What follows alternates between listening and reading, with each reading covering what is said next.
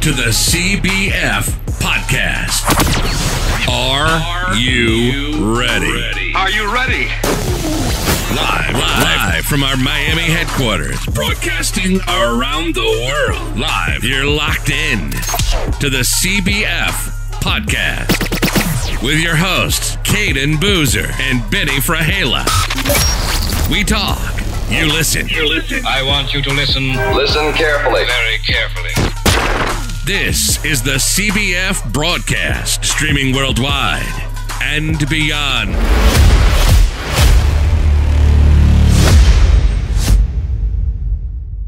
Hello and welcome back to the CBF Podcast. We're back in the studio. And here's some highlights that we saw from Balling on the Beach. What's up, I'm Benny Fragela, Cayden, and we're here live at Balling on the Beach. Come watch. Yeah!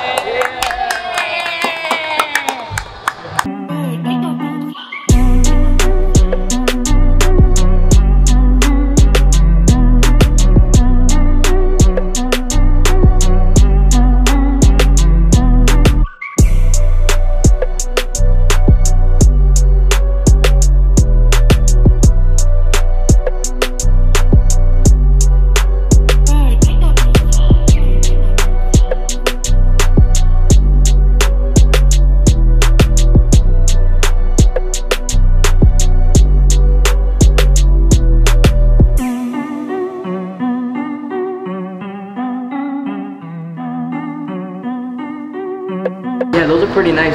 I like Strive for Greatness, the way they play. Bro, they be throwing them lobs, they're really nice. They're fun to watch. Like, they can be good at defense, but they also like make the game fun to watch. Yeah, I see. They're like a bunch of they're glassing people the whole entire game. Like they're a good defensive team and an offensive team. They show a highlight reel like the one we just saw. That's like crazy. They don't play around, but they still like play like actual, and they get the job done. We saw a lot of good teams like Strive for Greatness at Balling on the Beach though. At Balling on the Beach, they had like it was a really good tournament. I like the way everything was set up and everything. Like Team Durant, that 8th grade team, it's pretty good. Yeah, they beat Bronny for a reason. They're really good. I mean, I feel like they're number one. I think they're number one in the country right now. I think in my opinion, I don't know what the rankings are, but like. Because Shabazz is also good, and I think they beat Team Durant. Yeah, they did. I think they did. Yeah, they beat Team Durant, but Team Durant they're really good. They have good chemistry. I saw the way they play. They flow the ball like real natural. They have good ball movement. Yeah. And Bronny's dunk in the game, that was nasty too. Did you see when he tried to dunk on those two people? He missed, but he was up there. He was like his dad over there. His head was above the rim. Yeah, I saw that. But one thing we gotta talk about is like the main topic of the day. AD was traded to the Los Angeles Lakers. In return, the Pelicans got Lonzo Ball, Brandon Ingram, and the 4th pick of the NBA draft. Who do you think won the trade?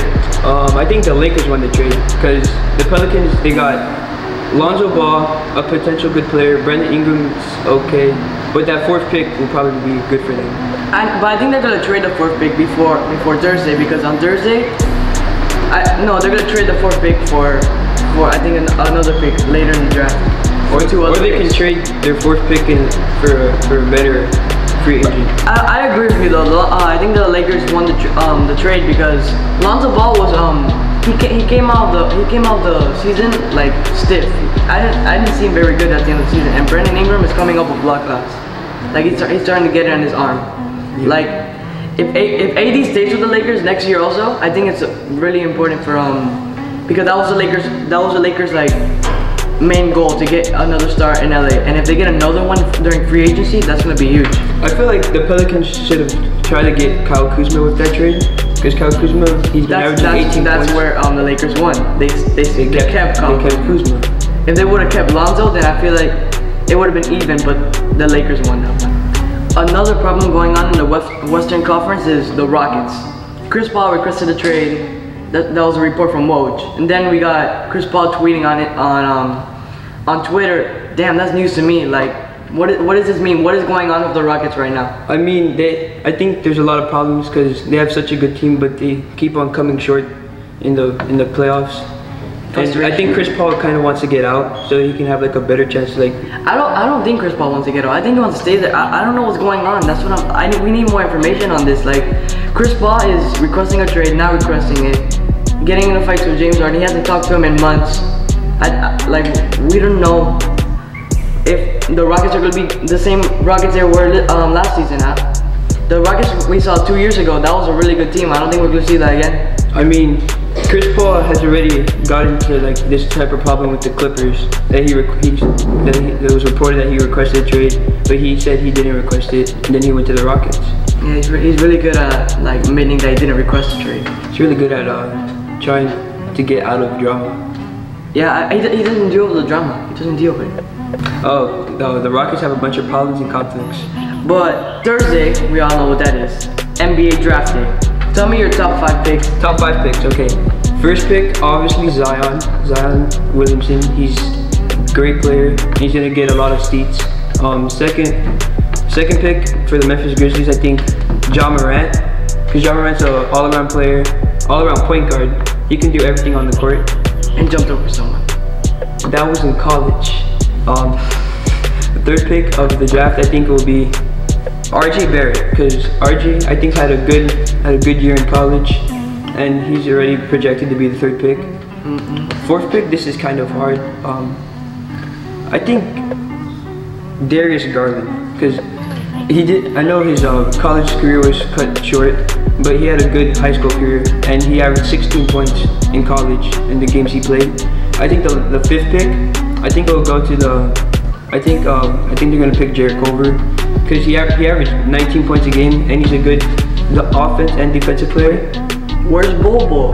No, Bobo was a top 10 pick, not top 5. But Bobo's like the best player in the draft. No. He dunked. Without most players in the draft can dunk. True, that's true. Zion can dunk. Cam Reddish could dunk. How come he's not top 5? Because he had a terrible college career. But I saw his high school highlights. Those are nice too. He broke some of my ankles. That was crazy. I mean, in high school, he was bigger than everyone. But now he has Zion, which doesn't make him look so good. No, he's taller than Zion. He's like Cam Reddish is like 6'9". For real? Yeah, he's 6'9" with like a 7-foot wingspan. Yeah, but I know that Zion.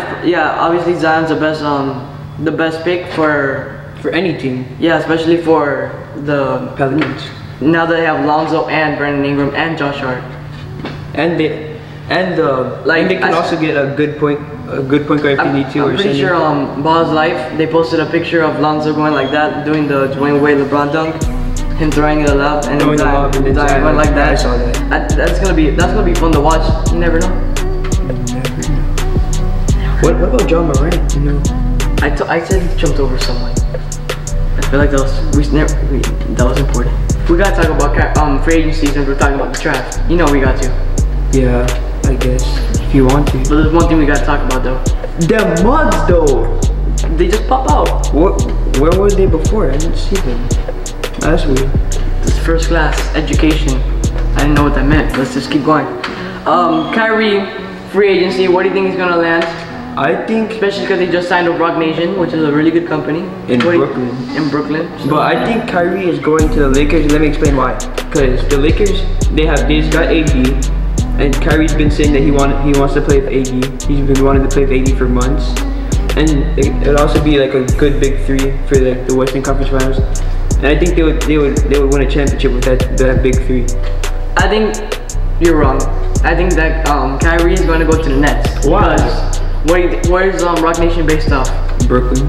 And where's Kyrie just bought a house? Where did Kyrie just buy a house? Doesn't matter though. Yeah, it does. The Nets are trash. Yeah, but he can make them better. I think he wants to have his own team, but still have other players. Because I think he knows something that people don't know. What is he? Like that the Nets are gonna get someone. Maybe KD. Like who? KD's gonna be injured for probably most of the year. I know, but he gets signed for a 4 year. People are still offering him a bunch of contracts. I seen the Lakers offered him something too. No. Kevin Durant's going to the Lakers. He's gonna be shooting guard. And Kyrie. Yeah. So they're just gonna have the Warriors and the Los Angeles. They're gonna have a super team in LA. A super team. Yeah. I think you're wrong. I think it's gonna be. I think the future is in New York, in Brooklyn, New York, somewhere around New York's there. never gonna be good. They were only good when they had Patrick Ewing. Yeah, but Kyrie's gonna sign with the Nets. The Nets weren't good unless they had Jason Kidd. He's gonna sign because he's likely to sign. No. He's gonna talk to Boston about it and everything. I know. Who's he gonna play with? Jared Allen? Yeah. He is. And D'Angelo Russell. Oh no, D'Angelo Russell is gonna leave. Leaving. If Kyrie signs, he's gonna leave. So Who's gonna play with Alan Crabb? yes. That team is terrible. But he could help them. But He's in the Eastern Conference. This is his conference. first of all, it's Giannis. And if KD goes to the conference, then this is both of their conference. First of all, it's Kawhi's conference, because Kawhi's the best player in the NBA besides LeBron. Nah, third place player. Who's better than him? KD. KD's injured. Well, he's better than him. No. Like as overall player. No. KD can't play as good as defense as Kawhi. And Kawhi averaged more points than KD. And more rebounds. Speaking of Toronto though, you know we gotta talk about Drake got 2 new songs. Not 1, 2 new songs just for Toronto. What are the 2 songs? Fire or Trash? Wait, what are the 2 songs? Omarta. Omarta and Money in the Grave. Okay. Talk about Omarta first. Omarta has Omarta is fire. Omarta has some good lines. It talks about Mr. Bronny James. Yep. Talks about buying Brentwood like he's doing Akron. Yeah. I mean, it's not a hit. I mean, it's just him rapping to a beat, no hook or anything. But it's like Drake at his. It's still Drake though. It's Drake at his best, yeah. And then we got Money in the Grave. Okay. That song. Okay, Money in the Grave. That song gets you high. Yeah, that song is good. Rick Ross. I like Rick Ross in that song. I haven't liked Rick Ross in the past few years, but that song he killed it too. That's why he's a boss. He proved that he's a boss in that song. Bounce. No bouncing. He doesn't have bounce because he's pretty big. But yeah, he just says bounce a lot. But the hook is fire. I like the hook and the whole entire hook. I like Drake's verse. I like Rick Ross' verse, but I like Drake's verse better because he's rapping. He's not like no guidance. Yeah. But to be honest, I have to be honest. I have to like. Last show I said that No Guidance wasn't good. I have to be honest with you. It's really good. I like it. No, it's not. It's trash. It's really good. No, it's terrible. Good. Yeah. How is it good? How is it good, huh? Because I like the whole entire transition. Chris Brown carry. There's even a little part of the song that's like there's nothing going on. It's just like music playing and Chris Brown going. Oh. That's a part of the song. I know, but then when Drake comes back and he goes freaky, I can read your mind. That part's good. I like the whole entire thing. No, well, I only like Chris Brown's part. Oh, baby, in the back and I'm working, man. It's fire. You know we gotta talk about the entire Raptors The championship parade. Yup. What was your favorite moments?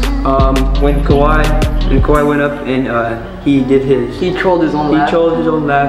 That made me laugh so hard. Yo, and then someone from the Raptors said, "What it do, baby?" Because he said that Serge Ibaka and him are like good friends. Like you don't see Kawhi a lot on the internet.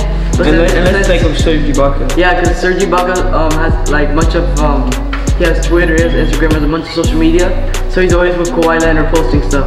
He just posted something like yesterday, and he was like, "Kawhi, what's your diet gonna be after you just won a championship?" Kawhi was like, "Dessert and alcohol." That's exactly what he said. Well, do you think I think that's a big part why he's gonna resign with the Raptors also. Yeah, how much fun. And then Kyle Lowry went up to the crowd. He was like, 5 more years, 5 more years. And then you see Kawhi with his cigar.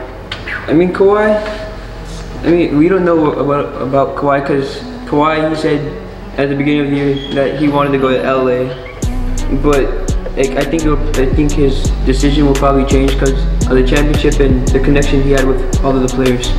Yeah, I feel like in the beginning of the season, he was like, you know what, next year I'm gonna be with LA, I'm gonna be with LeBron, I'm gonna be myself.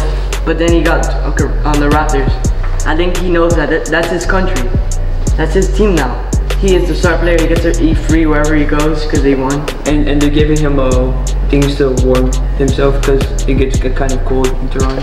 Oh yeah, I've seen he got a bunch of like gifts and everything even from Toronto players. Yeah. I heard that they gave him a cactus. The GM did. I think he did a really good job with Messiah. Yeah, I think he did a good job of firing the coach. Like a lot of people thought that was the wing coach. Yeah. I'm excited for the future of the Raptors. Yeah. I think they have a good chance of becoming more than a one-time champion. Yeah, they got a lot of problems and conflicts. You know who will go on speed dial? Who? Coach Joe. From Strive for Greatness? Yep, let's call him right now.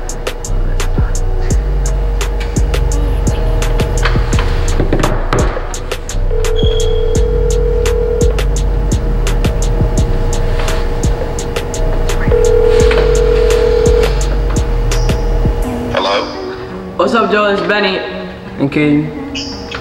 What's going on, guys? How are you? Good. Good. We're recording right now, so we're gonna ask you some questions. All right? All right, cool. Let's do it. All right. Tell us how you think the experience was for players last week and balling the beach. I definitely think it was a great experience for players. You know, they got to come all from all over the country. You know, some people came from out of the country. They definitely got to mix and mingle with some of the best talent in the country and play all under one roof. So, just the fact from experience, getting them down here, letting them mingle, learning how to play against great guys, great competition, and also being in South Florida, I think they had a great time. Okay, I got a question for you. Do you consider parents when you're scouting for players?